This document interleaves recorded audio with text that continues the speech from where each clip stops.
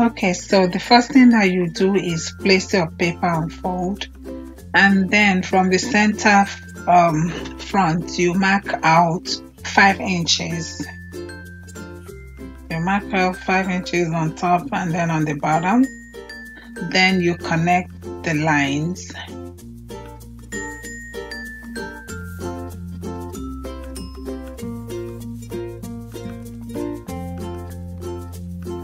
I label 5 inches, so this is the depth of the wrap top, and this is dependent on you.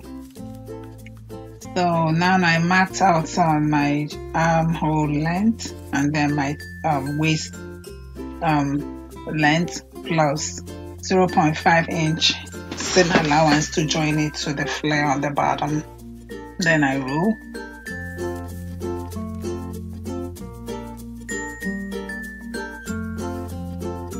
Here I'm just fixing the line I made earlier. After marking that out, I go on the shoulder line and mark half of my shoulder, which is 8 inches. And on that line also, I mark down my chest line, which is 9 inches. And then I connect it. I connect the lines. On that shoulder line, I go down by 1 inch. And that's going to be the shoulder slant. Then I mark my neck length, which is 4 inches, and my neck depth is 5 inches. Then from the 4 inches I make the mark to the 1 inch slant and use the French curve to connect my neckline. Then on the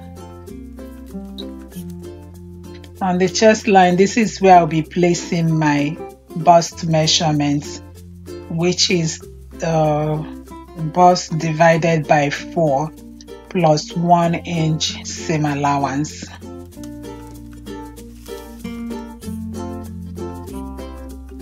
That is what I just did here. I mark my quarter of my bust here and connect the lines. And on the waistline also, you will divide your waist by 4 plus 1 inch seam allowance.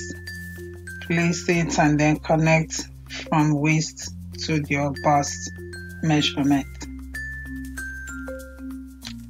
On the armhole line, find the midpoint, and on that midpoint you will go in by 1/4 inch, so we can, create our armhole. This is for the front only. For the back, we don't go in by 3/4 inch. You just mark it as is. Then on the waistline, you're going to go up by 2 inches. You go up by 2 inches, but first you extend the line. Then at the end of the center fold, on the folded edge, mark 2 inches up. This is where the belt will be placed after your fabric is cut out. Then using your French curve or your ruler, go from the edge of the neckline and connect it all the way to the 2 inch mark you made.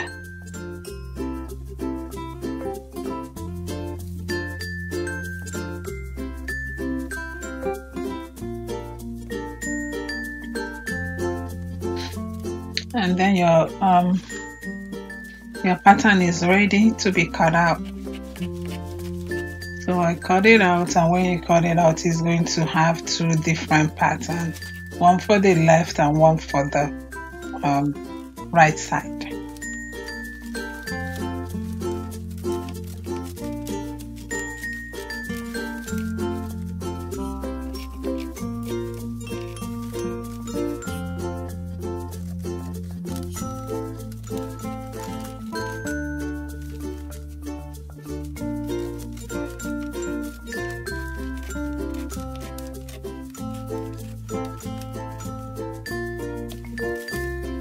So after cutting it out, you just split open the 2 inches mark, and that's how the pattern looks like after you cut it out.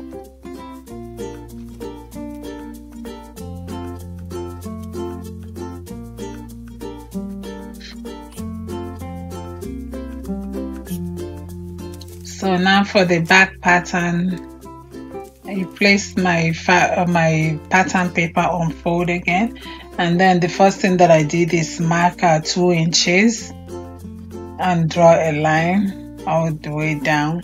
This is going to be my zipper allowance. You can use 1 inch or 1.5 inch if you wish to as well. So after marking that, then I place my the chest line and then my waistline. I'm sorry, my camera, I didn't realize my camera was not positioned well to see what I was doing at the bottom.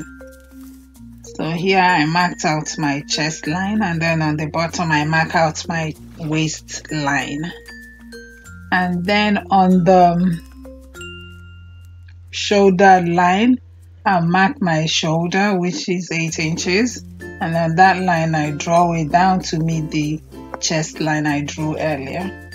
Then I'm using again 4 inches neck length and make my 1 inch chest line on the shoulder line, and then connect it to the 4 inches for the neck length, and I'm using 2 inches for the neck depth for the back. Then I use my curve ruler and connect the lines together to form my neck.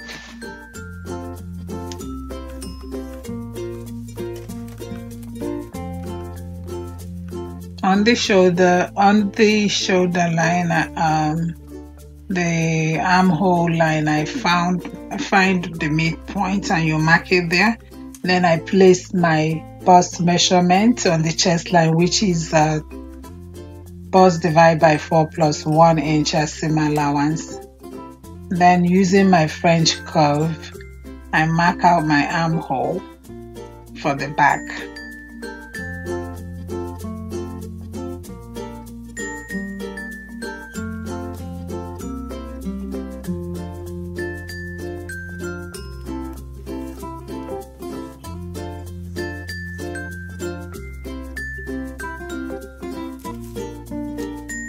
I also went on the waistline and mark out my waist divided by 4 plus 1 inch seam allowance. Here I'm making my nipple to nipple measurement. This is where I'll be placing my dart, and then I mark it all the way down to my waist. And on the waistline, you're going to mark ½ inch on both sides of the nipple to nipple measurement, and then you connect your dart line from your chest line down to the waist line where you mark the ½ inch.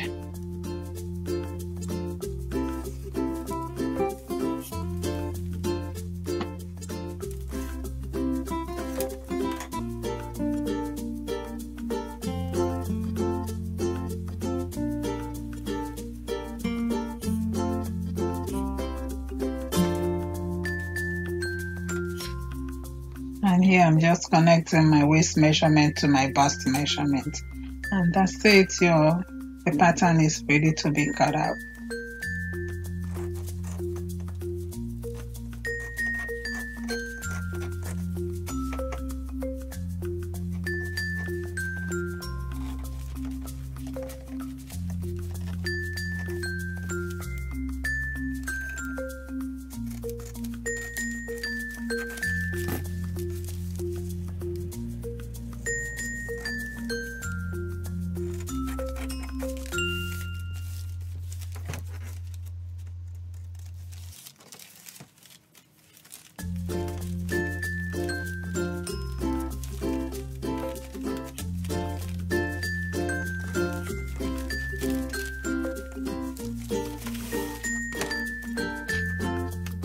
that's it for the back.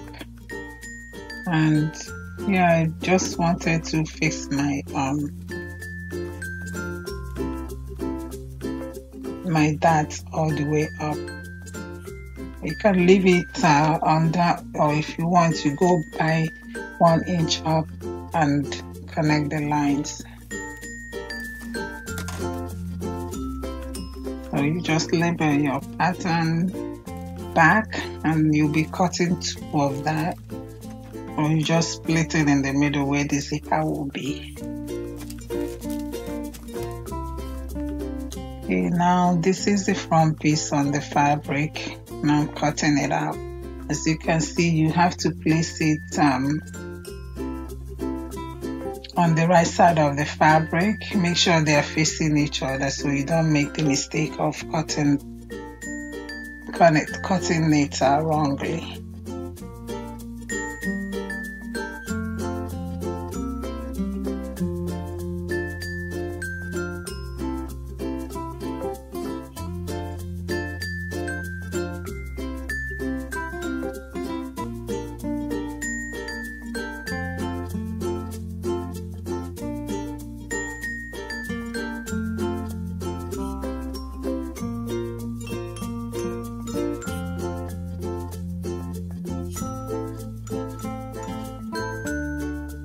Now this is the back piece, and I placed it and cut 2 of this out for the back. Now here I'm cutting the sleeve. So for the sleeve you'll be using your armhole round minus 2.5 inches and then divide that by 6.2, 28 inches, and then you cut it out. Then use the one you cut out and place on another fabric to cut the second one. You will also cut the flare for the bottom in the same manner, but you will be using your waist measurement, divide by 6.8 and cut it out as I did here, because somehow I lost the footage where I was cutting the flare for the bottom. So the same way, you will measure your waist measurement, divide that by 6.2 inches. That's where you mark on the top, and then on the mark all the way around for your length on the bottom, and then you will cut it out. Okay, now so here I am cutting out the belt. I'll use 3 inches. I placed my fabric on fold and using 3 inches by 40 inches length, 3 inches wide by 40 inches wide, and then I roll and cut it out. So when you open it up, when you fold it in, it will be 1.5 inches for the belt.